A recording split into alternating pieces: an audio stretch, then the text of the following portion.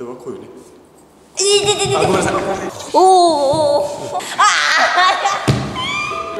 あうわー、ものすごい悲鳴を上げているのは死闘流空手2段のジュリアちゃん。 TikTok や Instagram でも大人気の彼女が体験した技。嘘っぽいと思ったら大間違いですよ。今まで悲鳴を上げたのはあの中達也先生。ごっつい空手の先生も、そして僕も一瞬で。武道歴40年の高井しばしさんも絶叫。そして世界大会にも出場するカナダの空手選手トーマスくん。誰もが同じように一瞬で悲鳴を上げる宮平先生のすごい技。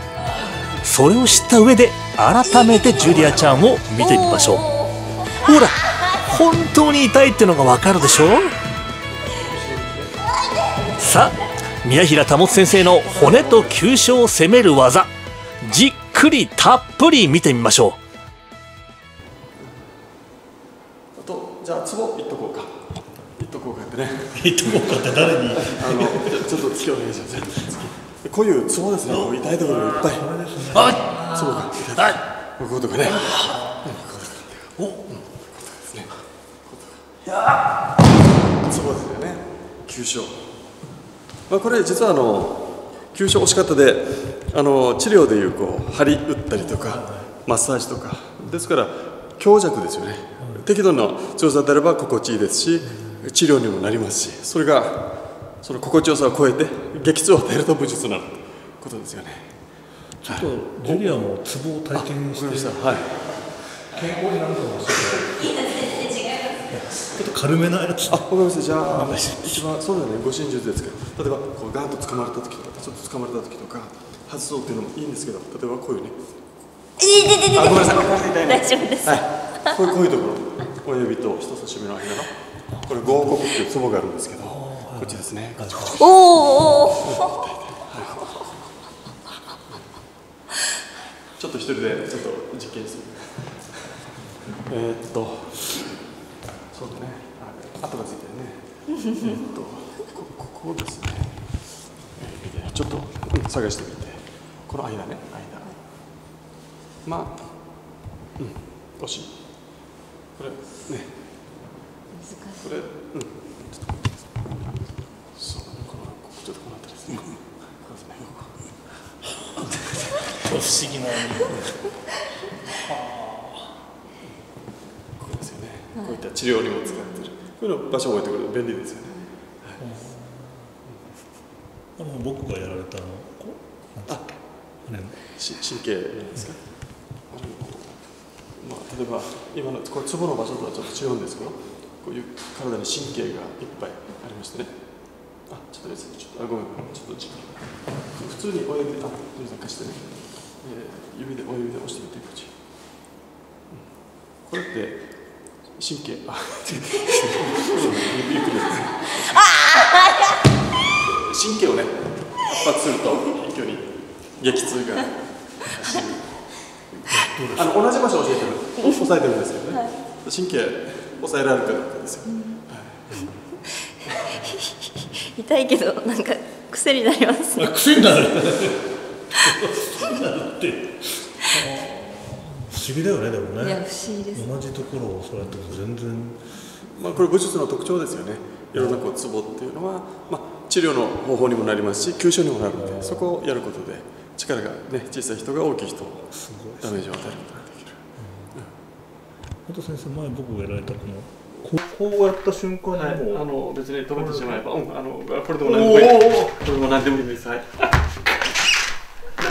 嘘っぽいけど、これ嘘っぽいでしょ。だから指で取れば。すごい。ああ、ごめんなさい。これはツボですよね。ごめんなさい。はい。例えばどうやってジュリさん構えますか。構えて。一応もちろんこれでもいいし、じゃあ反対側でも、例えば感覚やられたらこれだと思うんですけど、後ろに来てとかだと思うんですけど、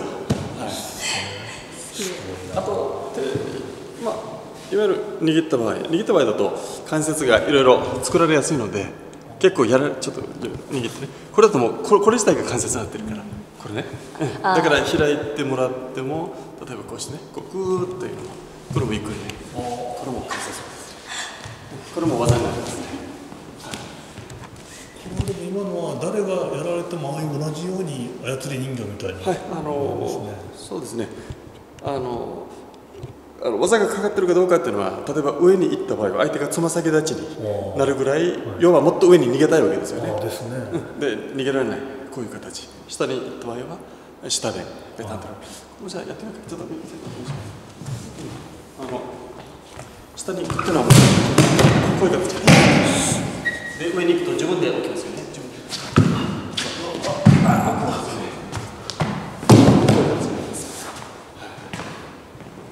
まあ、分かりやすいのだと、これもあるかな、握手した状態、ね、ちょっと見てみて、握手した状態で指を起こして、ここで、これも技なんですね。握手状態で親指を起こして、これちょっとツボの自分で、人差し指がここに回ってきて、この親指をターゲットにやるんですね。多分関節にないかもしれない。一回体験したら、こう握手、指を上げる、この親指がターゲット、こうなりますね。やっぱ関節、指を上げて、親指をターゲット、人差し指でも挟む。あとかかれば、あとどうやったらかかるかアドバイスしたい。ちょっと上の方で回らない位置にして、ちょっと引く感じです。ここの方向に、そうですね、下まで行きます。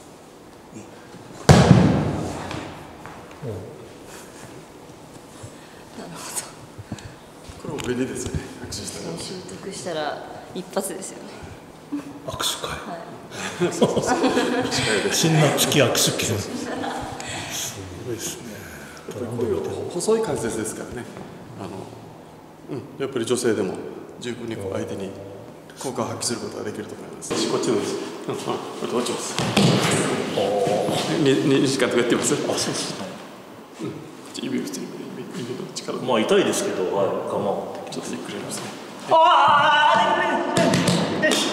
んなさい。同じことやってますね。痛いっつってもこれぐらいだろうっての上を来るから、神経前やられてます。人の体で神経が走ってるんで、ごめんなさい、神経走ってるんで当然痛いんですよ。はい。40年ですか。先ほどちょっと基本的なの柔軟性ないんでゆっくりさせていただきます。まあこれです。ちょっと石橋さん、うわ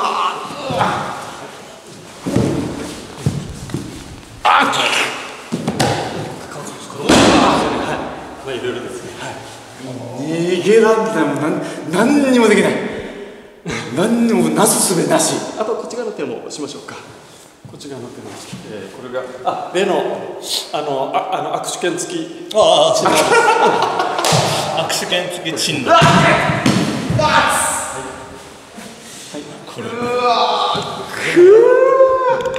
れシェイクハンズ、三浦先生。はい、シェイクハンズ。はい。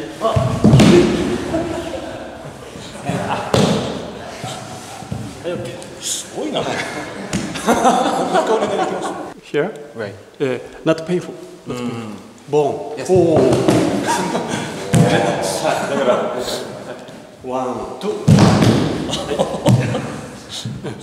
すごいですね、相変わらず。これもいわゆるごめんなさい。いやもうなんか半分折れてる感じなんですけど大丈夫ですか。気持ちが折れてる。いや本当にいわゆるこれ DVD でも入れましたけど、相手がグッとこの力、こっち筋肉力入る部分だと頑張れるんですけど、ここのここのちょっとした場所、こんなごついてしててなんでそんな痛がるんですか。いや関節も耐えらんないですこれ。武道の講談社っていうのはやっぱり体の感覚で危険度の殺気の仕方っていうのはだから一般の人よりは早いですよ。はい。なるほどね。だから折れない前に自らエスケープするっていう当然ありますよね。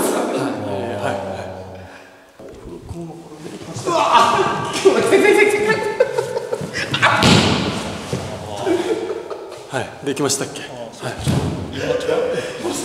構えてファイティングポーズ。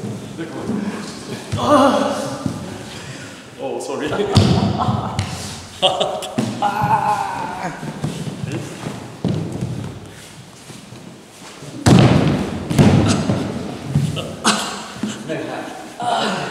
指をこういうふうに、はい、この取る技ですね。この指です。はい、指を要はここには曲がりませんので、ここですね。ここには曲がりませんので、あ、ごめんなさい。で、いわゆる握手の状態から相手の指をですね。で、関節を取ろうとするとこの周囲の筋肉が頑張って指を保護すると思うんですよ。ちょっと力入れていただいて頑張ると思うんですが。ここで勝負するんじゃなくて、この力が入らないここですね。わかります？これで。はい。これだとやられますね。はい、お願いします。力が入ると親指の周囲で頑張ってと思うんですが、いわゆるこの骨で勝負するんですね。はい。骨でいくとちょっと困りますよね。頑張れないところで。はい。この力ちょっと長くです。これも上から相手に握らせないようにしてこのまま持っていくものです。これもですね、いわゆる最初道場での処方の段階ではこれを曲げるためにはぐーっと回転を入れて脇を開けさせて持ってくるってやり方をやるんですが、あとだんだんこう慣れてきまして、もういわゆる曲げない、相手も曲げさせない、まっすぐの状態でそのまま落とすというシンナーになりますね。嫌なってきた。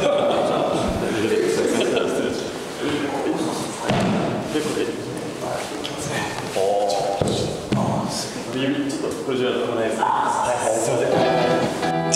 ごめんなさ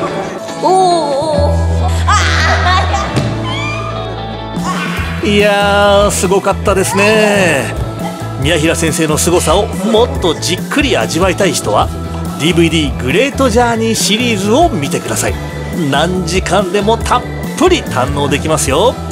さあ、黒帯ワールド、次回は誰に会えるかな。お楽しみに。